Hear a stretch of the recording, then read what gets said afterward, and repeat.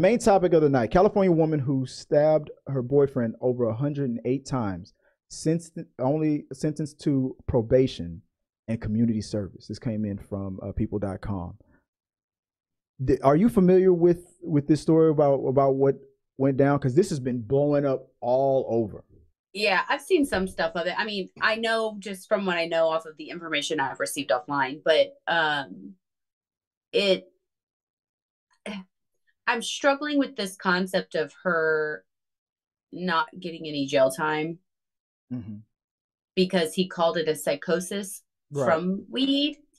And as much as I understand that that's a real thing that can happen, I do not think that that takes away your responsibility of your actions because you chose to do the drug.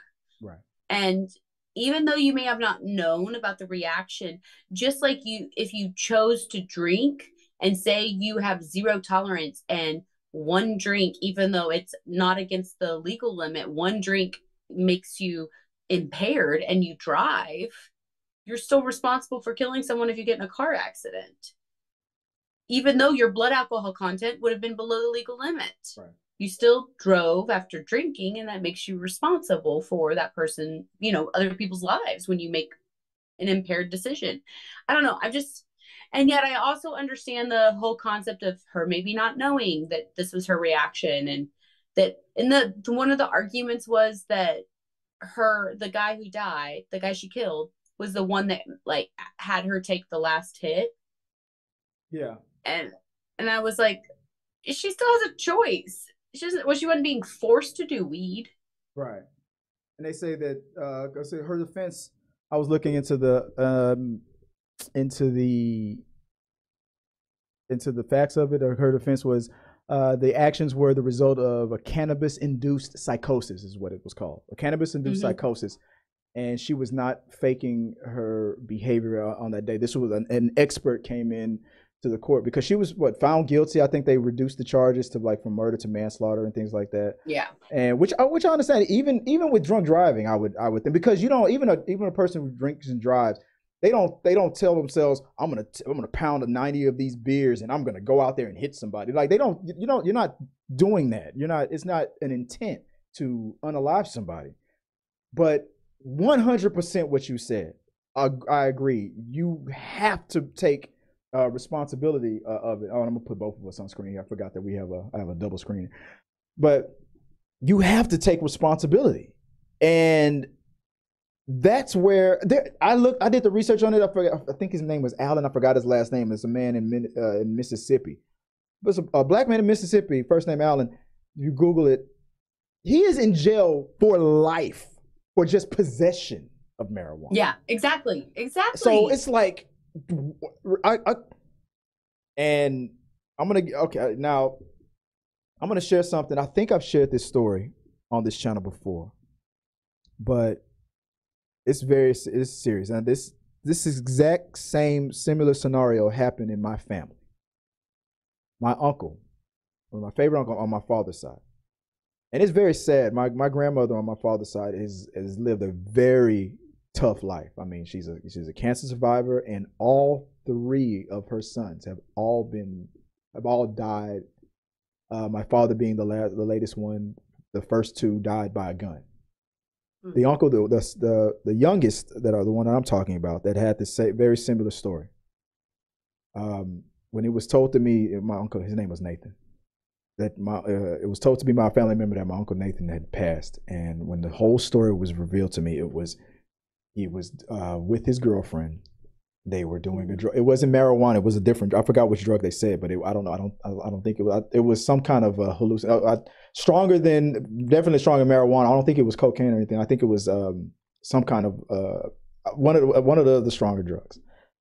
And they were doing that together. And then he had, according to him, he reacted to it very badly, and he throttled her to death, thinking that she was somebody else or Yeah. something else. She had a, and he was arrested. And when he gave his side of the story, he said that wasn't his defense. It was especially when my grandmother questioned him, what he said that somebody must have broken into the house and after he had passed out and did it. But after he was released from to let the investigation go on. The report came back that there was no sign of a break-in. There was nothing else. That it was only you two in the house. This had to have been done based on what the drugs that you were taking. But he was so sure and afraid of going to prison. He was so sure. He wasn't. I guess he just felt like there is no defense for this. I mean, a drunk driver, like you said, a drunk driver. You're still going to face the consequences 9 times out of 10. And the fact that it was a girlfriend that he was dating, probably about to, I think they were engaged to be married, and the guilt of that. And while he was out on bail or being released during the investigation, the second he heard that the warrant was out for his arrest, like, no, we've concluded our investigation. You're going to get arrested for her death, or manslaughter or murder or whatever it was. And he disappeared for a couple of days. They couldn't find him. And the friend whose house he hid in, he took that. He locked himself in a room, took his weapon, and he ended himself because he already knew that there was no way he was going to have a defense for this. His excuse to my grandmother was he to the day he died, till he took his own life. He stuck with that story. Somebody must have broken the house and did this to him. They set me up or something like that. The evidence just didn't point to that. And based on the report after I read it, I mean, he's my uncle. I loved him with all but even I had to admit the evidence did not support that. Yeah. But a black man in the state of in the state of Texas, because he knew he must have felt that he wasn't going to be able to say, whatever her defense was, and he felt like he probably wasn't going to get that same kind of justice. He wasn't going to get that, and so he took that way out. So that's why this one hit me, because exactly what you just said. There are so many people in jail right now for life for way less, and there are so many people in jail for the exact same thing, drinking and driving, things like that. It's just this one, it just kind of just threw me for a loop. But what do you think? I agree. I'm very uncomfortable with this outcome. Yeah. Really am.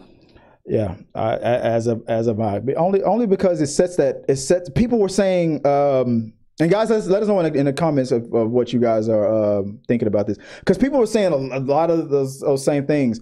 Does this set a precedent? Can you now, especially with a drug like that has that's extremely used in this country now it's being legalized, and alcohol has been proven to have more more detrimental effects to the brain than marijuana. So, but now, does this open a floodgate of people using this defense now? Will this defense work for? Especially now in my community, yeah, this defense ain't gonna work for a lot of people, if you know what I mean. I'm sorry, but if you take any sort of altering substance, otherwise, like things that are prescribed by a doctor, you're sort of relinquishing some responsibility for what reactions you might have if you're taking it per doctor's orders. But if you are taking the risk of doing any drug, you then should be responsible for the outcome of taking said drug. Right. Even if peer pressure was involved, because at the end of the day, what's the other defense? You're gonna blame the victim, the person who's dead. You're gonna blame he was the one who gave it to me, or something like that. I can come up with a scenario where somebody would be innocent. Yeah. But it's going to come at the cost of another person. Right. And that's going to be, if someone's forcing you to do drugs, because that's a possibility, and we know that that's a possibility, then the person forcing you is responsible. But there are always going to need to be people being held accountable, be it yourself or the person who's forcing you to do it, for the outcome of taking said drug. That's just how it works. If that outcome happens to be negative. 100%. 100%. Agreed. Remember to like this video, become a subscriber, and share. This really does help us out. If you would like to watch more from us from T3 Media Studio, click here or here. Thanks for watching. Stop being NC-17.